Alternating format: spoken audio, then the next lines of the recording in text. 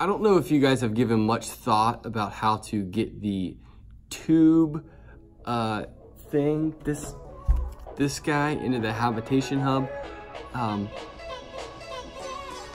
Here's what I thought about.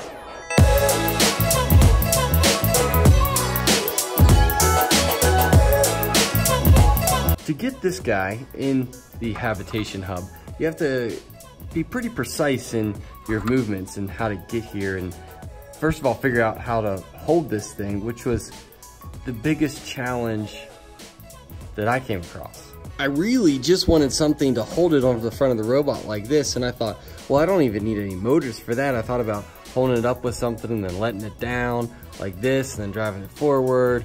And I thought about putting something on the back that would hold it and then like this and something with this, but I thought I don't need a motor for that. So there has to be a way that I can hold this with the robot without using any motors. And this is what I came up with.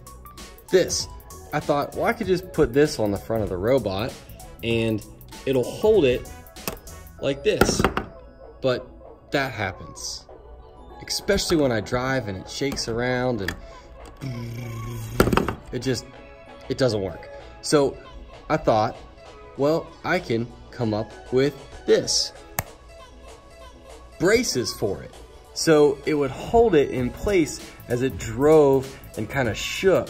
Now, this is good, but guess what? It still wiggles out. So I added something else. It looks something like this.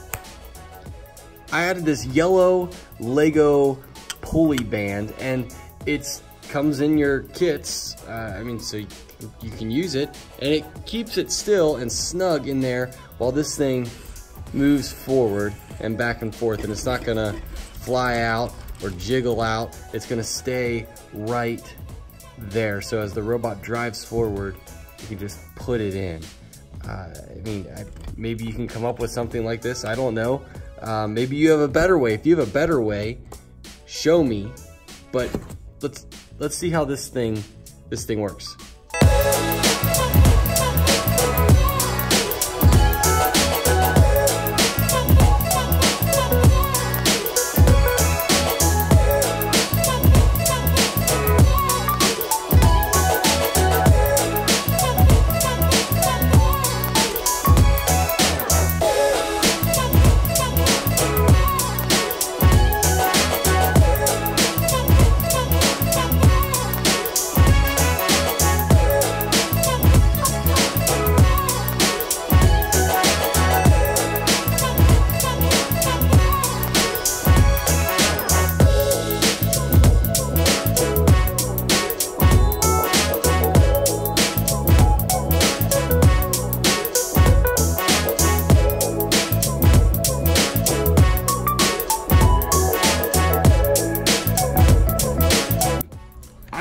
I really like this thing.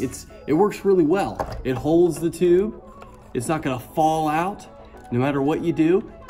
It's pretty sturdy and it does the job, and that's what's most important. So maybe you can make something like this. Maybe it doesn't have to look like this. Maybe you can make something that does the same thing and get the tube into the habitation hub with no motors, passive, just driving the robot. And if you notice in the video, the robot keeps going. It stops and then it goes again. It stops and then it goes again.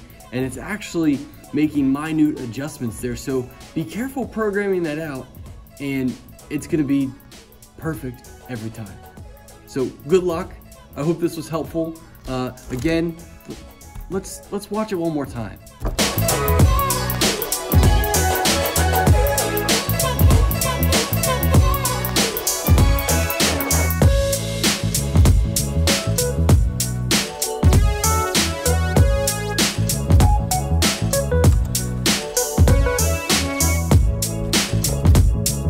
So if this helped you at all, gave you an idea, inspiration, some direction, like this video.